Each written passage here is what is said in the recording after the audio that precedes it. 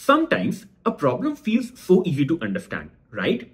And if you try to solve it on your own on a piece of paper, you are able to come up with a solution. But as soon as you start to write the code, you realize that, okay, where do I even begin with? It happens, right? I'm talking about the problem maximum binary tree on LeetCode. Let's see what we can do about it. Hello friends, welcome back to my channel. First, I will explain you the problem statement and we'll look at a sample test case.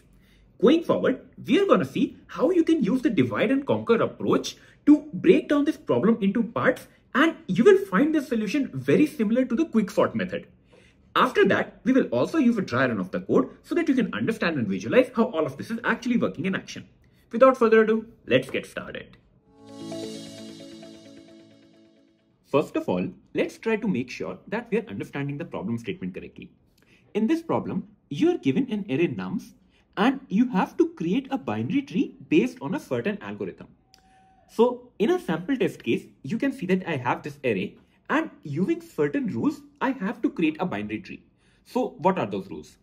First of all, the maximum number will be the root element. Out of all of these elements, you can see that 6 is the maximum, correct? So my root will be 6. Now you have to find out the left child and the right child. And how do you determine that?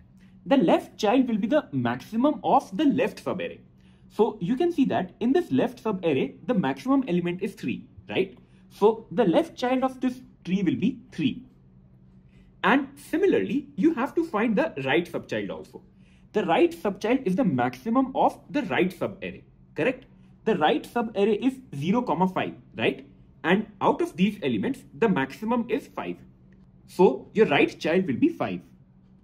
Moving on, you have to repeat the same algorithm again and again until you exhaust out all of the elements of your array.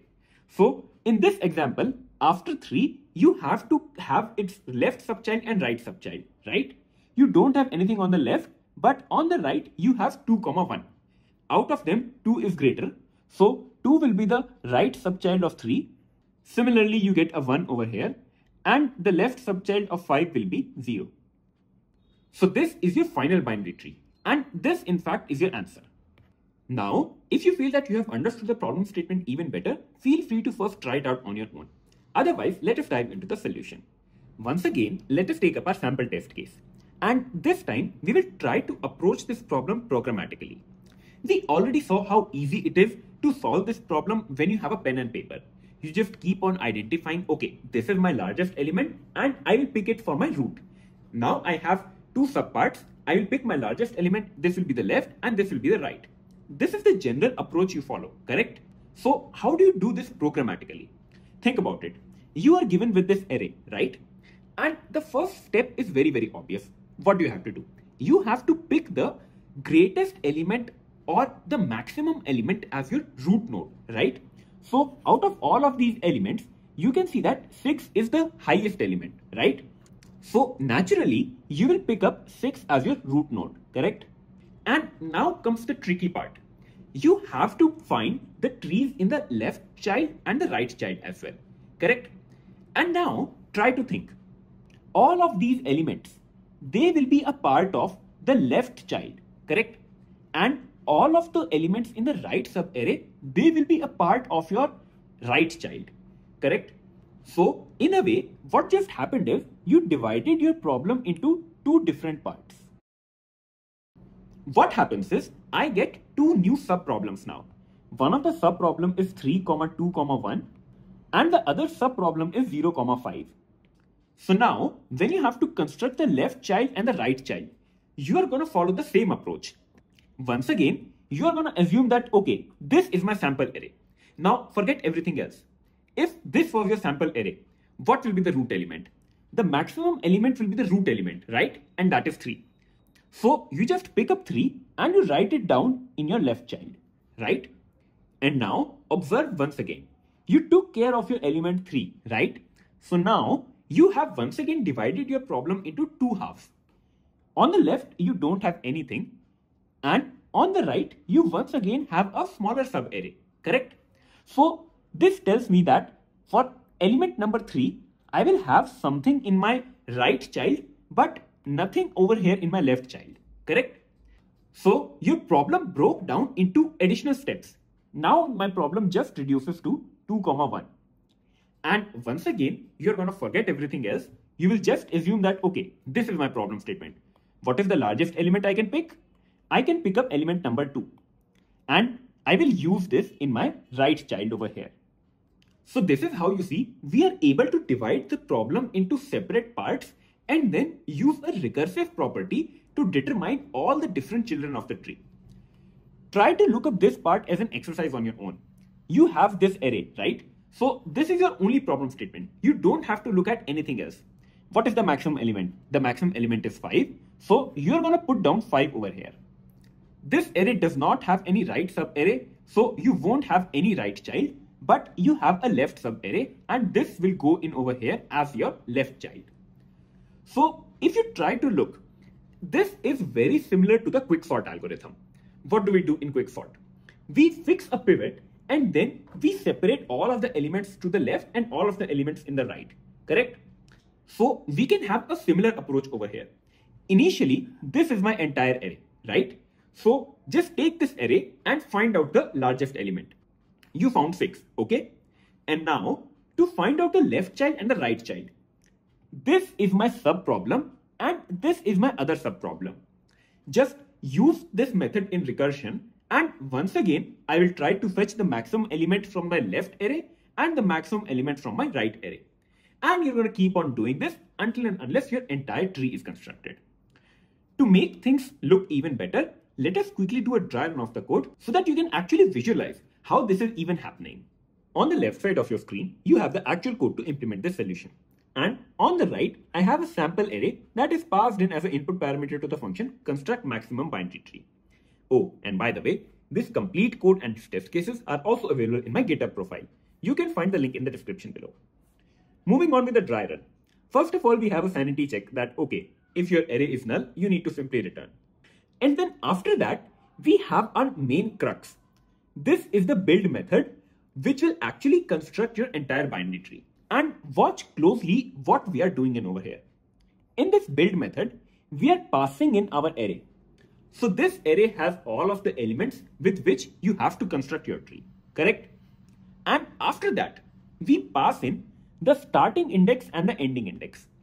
So right now, when I have the entire array, I will start my array from 3 and end it all the way up to 5, right? Because you have to pick the maximum element out of the entire array, correct? So I pass it in. And now watch what happens in your build method. Once again, I have a sanity check that if start is greater than end, I simply need to return because it means that all of my iteration is over. And now we try to identify that, okay, what is the maximum element? So I will try to find out the maximum index. That is the index where the maximum element is located. So I iterate through this loop and I find out that, okay, my maximum element is 6 and the maximum index is 3, correct? You will soon understand why we need the index and not the element. So you got your index at 3, right? And using this index, first of all, you will create the root node. So to create the root node, I create a new tree node and then I refer to this index. This will now start my tree. So I get a root node which is 6, correct? And now you have to find out that, okay, what will be the left child and what is the right child? If you try to remember how we came up with the solution, as soon as you identify that, okay, this is my maximum element, you have to identify this is your left sub-array and this is your right sub-array. And this is where the index comes in very, very handy. Just look at what I'm doing over here. I call this build method again.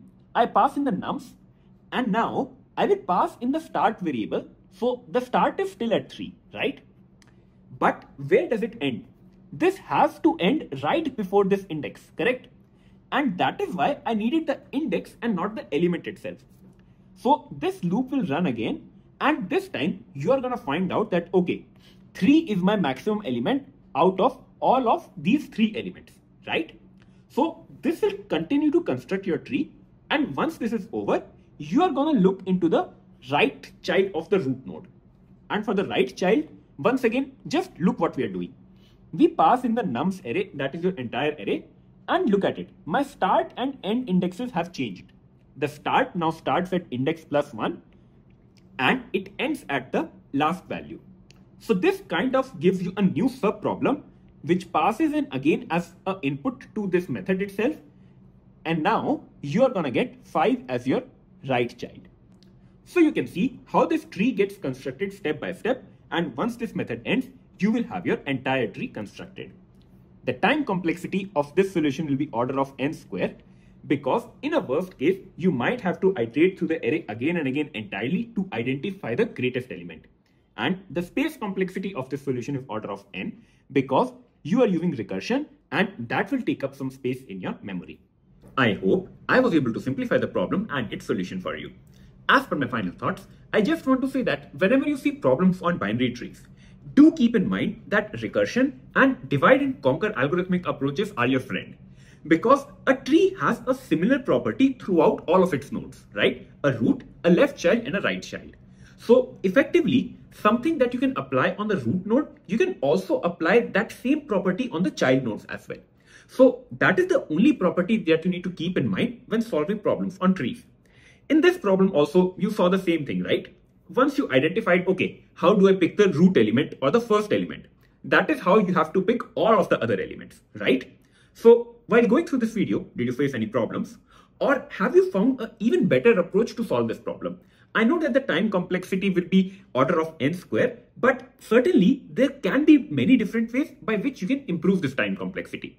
So tell us all of that in the comment section below, and I would love to discuss all of it with you. As a reminder, if you found this video helpful, please do consider subscribing to my channel and share this video with your friends.